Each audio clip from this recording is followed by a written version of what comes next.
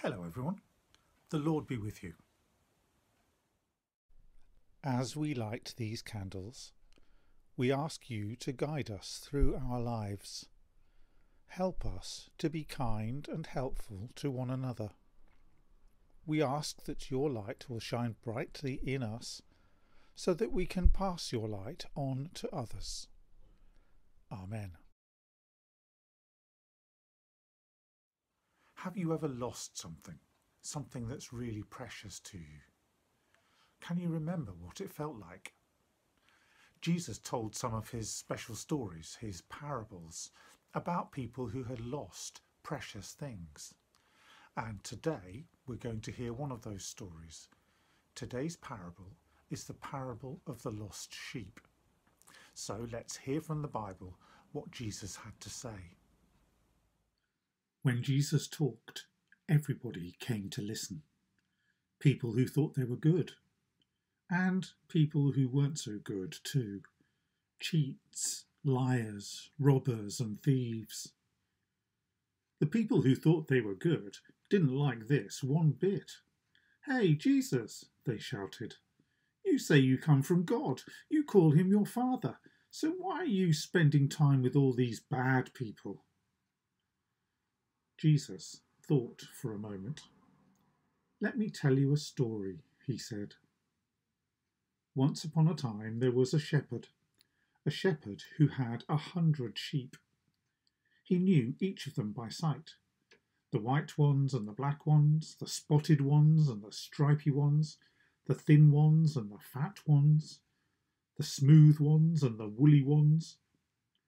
And every night, after he had called them from the fields and gathered them in their pen, he would count them.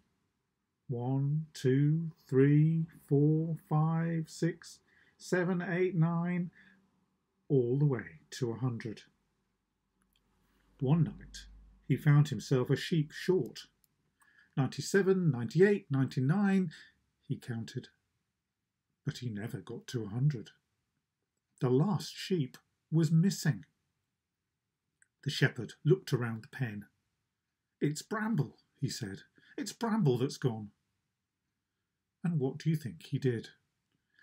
Did he say to himself, "I have 99 sheep left. Who cares if one is lost?" Of course not. He cared for the missing sheep as much as for the rest. So he picked up his walking stick and off he went, across the hills and fields, looking for that lost sheep. He looked under bushes.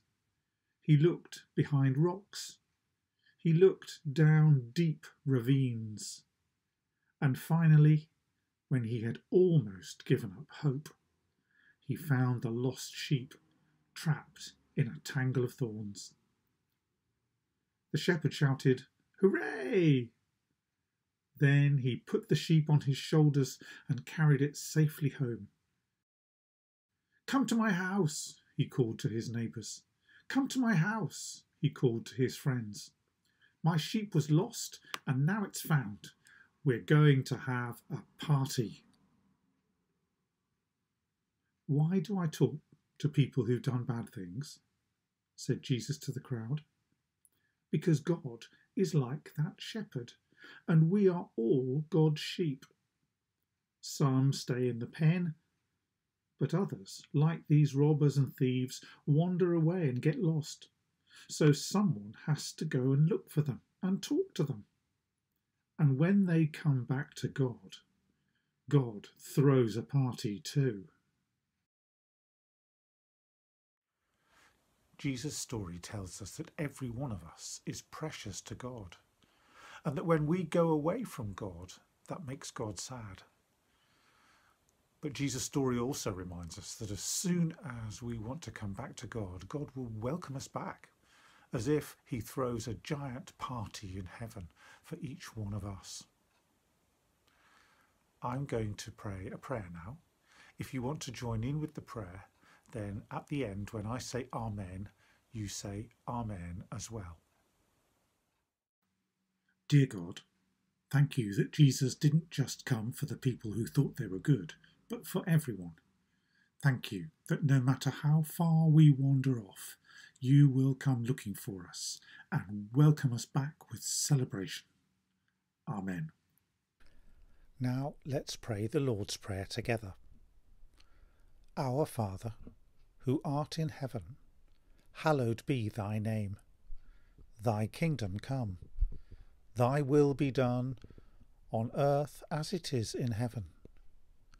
Give us this day our daily bread, and forgive us our trespasses, as we forgive those who trespass against us. And lead us not into temptation, but deliver us from evil. For thine is the kingdom, the power, and the glory, for ever and ever. Amen. Now go, in the peace of Christ. Thanks be to God.